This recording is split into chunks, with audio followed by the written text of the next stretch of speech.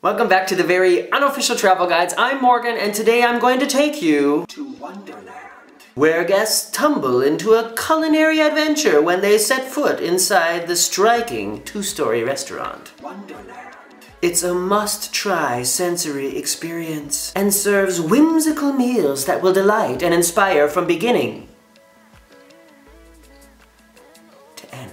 And yes, I just read that off the Royal Caribbean website because I wasn't feeling creative today, so that's what you get. I went to Wonderland on my cruise on the Harmony of the Seas, which was a little over a year ago now. It was such a big moment for me that it doesn't feel like it's that long ago, but so much has happened since then. It was November of 2016 and now it's 2018, so geez, that was a while ago. Let's look at the restaurant.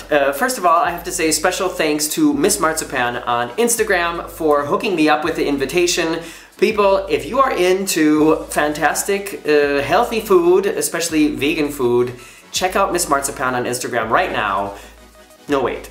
Do it at the end of this video. I'll remind you again. If you're a foodie, you won't regret it. So the whole concept of Wonderland, in my opinion, is to bring the average cruiser kind of out of their comfort zone and supply them with an extremely memorable night, which definitely happened while we were there. The presentation of the food is really crazy and spectacular, but in my opinion, and I'll talk more about this as the video goes on, in my opinion, the taste, the flavor was really just kinda meh.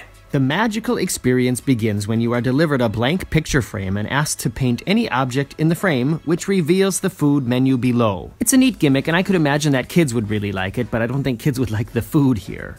The cocktail menu is also something special because it glows when you open it up, and I really thought that was cool. We were served a few different things to try from all the 6 different categories on the menu, including these buffalo chicken eggs. Ooh, smoky. Crispy crab cones filled with cilantro, avocado mousse, and oba leaf. They made a crab-free version for us as well, and I thought they were just okay. I much preferred the nachos and guacamole down at Sabor a couple nights earlier. Then we also had some tomato water with pepper spherification and bread foam, which is like a weird twist on tomato soup with croutons, I guess.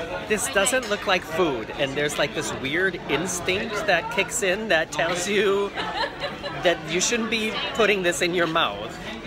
And then you do. Yeah, and then you do. So good.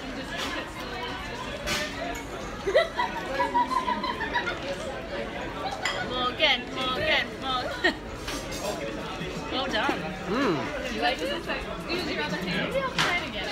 It tastes like sort of a smoky tomato soup. This is the baby vegetables in the garden with a vegetarian version and the non-vegetarian version, which has something to do with the soil. I think it had squid ink in it, and that's why they considered it non-vegetarian. Visually very stunning. Taste-wise, it was unfortunately kind of boring. It was like raw vegetables. This here is the terroir beef with a river stone potato and bordelais sauce. No idea what that tasted like. And this was my vegetarian entree, and I'm really sorry, but I don't remember what it was. I think it was some kind of rice, and that's a falafel on top, maybe. It wasn't on the official menu, so I couldn't look it up. And yeah, it was also kind of forgettable in flavor, so that was that. Now we get to the desserts, which were, of course, also visually spectacular, and perhaps the most flavorful part of the dinner, if you ask me. This is the World, which is listed as a peanut butter ganache, Valrhona chocolate mousse, and salted caramel ice cream. And yeah, I mean, we've seen this melting sphere trick at Monsieur Paul's in Epcot and on a lot of fancy schmancy cooking shows, but still, it was also very rich and tasty. This is the Dream Sundae with black currant sorbet, Tahitian vanilla gelato, and marshmallow, and we also had the Forbidden Apple with raspberry crémeau, whatever that is, brown butter crumble, and on the menu it's also listed as yogurt ice cream, but isn't that just frozen yogurt? All in all, I'm glad that I got the invitation from Miss Marzipan on Instagram. Remember to check her out, because I think I probably won't go there again. I'm not saying that I don't think you should go there, but now that I've done it, and now that I know what the food is like, I guess I feel like I don't need to do it again. It wasn't that spectacular or that magical. There was no, like, mystery. Nothing happened where I thought, oh geez, I really need to see how they did that again, or I really need to taste that again. that makes me like or really want to do it again, especially if I have to pay for it. But like I said, that doesn't mean that I don't think you should do it, especially if you're looking for like a very romantic night, or if you do any kind of social media. The pictures and the footage that you can get from a night in Wonderland is just, you know, fantastic. A lot of possibilities for content there. If this is the first of my videos you're watching, then welcome. Thanks for coming. I've got a lot of videos like this on my channel of restaurant reviews, not only from cruise ships, but also from theme parks and sometimes other things as well. So please subscribe to me here and press the little bell button next to the subscription.